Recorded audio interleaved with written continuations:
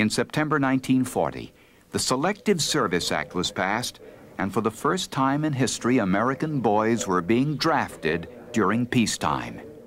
You have the confidence and the gratitude and the love of your countrymen.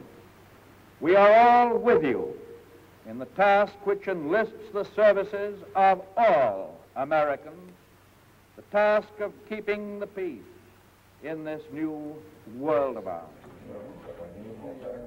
President Roosevelt announced Draft Order Number 1, the first peacetime draft number ever to be drawn. Drawn by the Secretary of War is serial number 158.